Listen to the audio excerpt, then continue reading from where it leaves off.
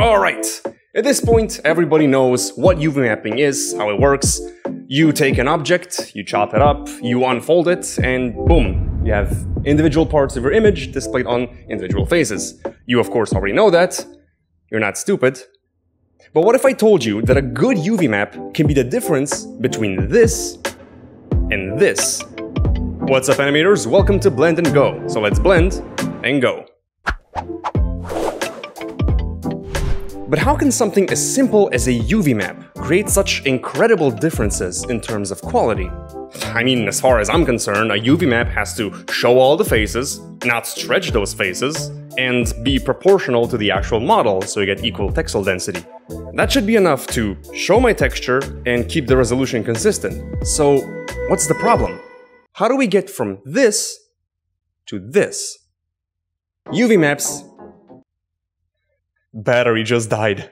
Despite what many YouTubers tend to believe nowadays, Smart UV project, sharp, smart UV perfect, and just line this up. smart UV.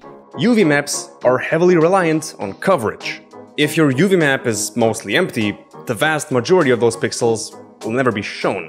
So you're taking your texture and you're choosing to only show small, low-quality bundles of it, which will make your texture appear, well, low quality, urging you to upscale that image because the more the resolution, the better the quality. But given the fact that textures are one of the highest contributors to bad performance and slow responsiveness, is it really worth all those extra 4K textures?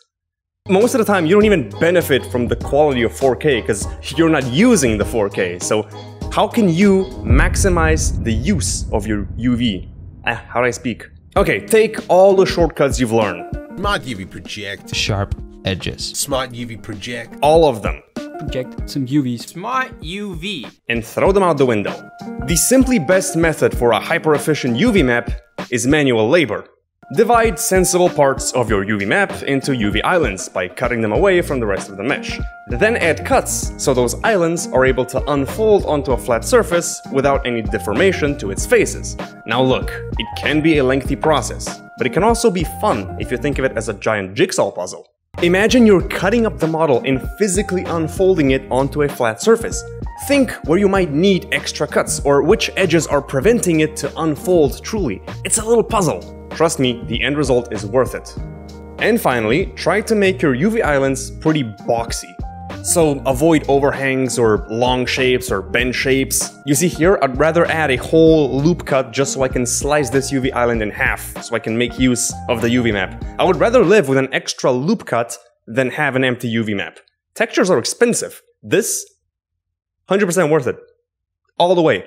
Poly count is not as difficult to handle as image textures.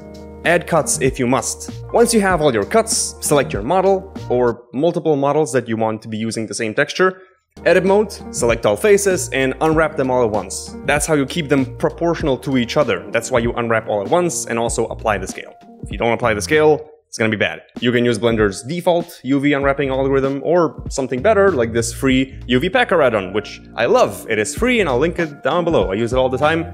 It's the best. So with this simple procedure, you're now using the full extent of your texture, effectively giving your model more resolution, while improving performance at the same time. It's like magic. It's especially obvious with the normal data. Look at how clean this looks now when it has more resolution rather than before when it was, low resolution. So if you thought that UV maps were not fun or important, think again, because they could be the difference between a crappy model and a professional work of art.